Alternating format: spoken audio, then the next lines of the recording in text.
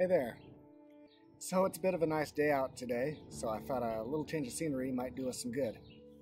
So I'm sitting out here in my backyard and I was thinking about making a video of all of the TickTick Android widgets that are available. So I came on my phone and started looking, and if I come down here to the TickTick widgets, look at all the options that are available on Android for TickTick widgets. I'm not sure how many there are, but there must be at least 20. And so it was a little unrealistic to make a video on 20 different widgets. So what I thought I would do instead is just make a quick video on two of my favorite widgets, the widgets that I use. And so the first one is this one right here called TickTick Shortcut. So I'm going to long press on the TickTick Shortcut and just put it on my screen. And it allows you to configure the shortcut a little bit, so you can say what happens when you press this icon. And it can either be a new task, it can be search, or it can be view list. And then you can choose the list that you want to view. And you can choose whichever list, any smart list or task list that you have. But the way I use it is the new task. So I create a new task and I choose to make it in my inbox.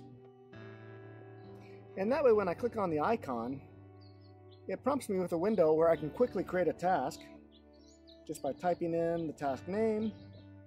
I can select due dates, priorities, tags, and I can even select the list that I want to create this in, but most of the time I just leave that as inbox.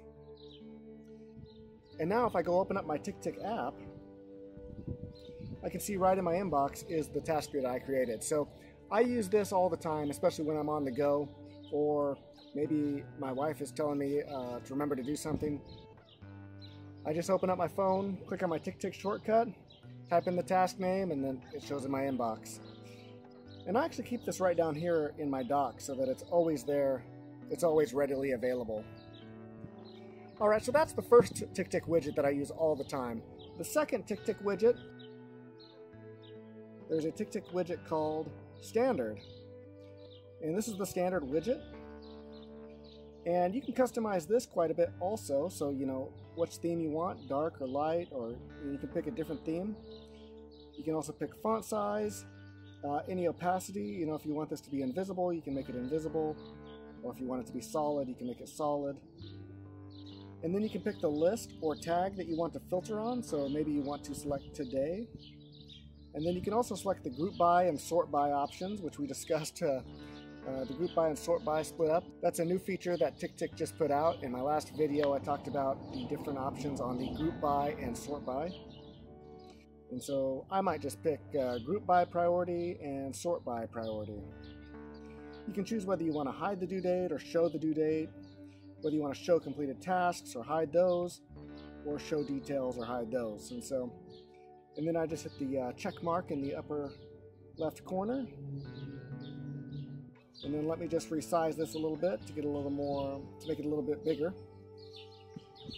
And then right here I have all the tasks that are due today. So anytime I pick up my phone, number one, I can see all the tasks that are due today, and they're listed out by priority. So my highest priority tasks are up at the top. I even have my habit tracker on here. So if I am tracking a habit, in this case, my habit is read 10 minutes, so I can just click on that, say, yep, I read 10 minutes today.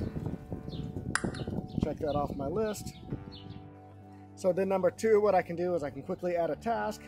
I can say, here's a new task, make it due today, set my priority as high. Now it shows up at the top of my list, here's a new task. So those are two of my favorite TickTick widgets. Those are two that I use actually almost every day. Every day I'm looking at what's due today by priority, and every day I'm adding new tasks.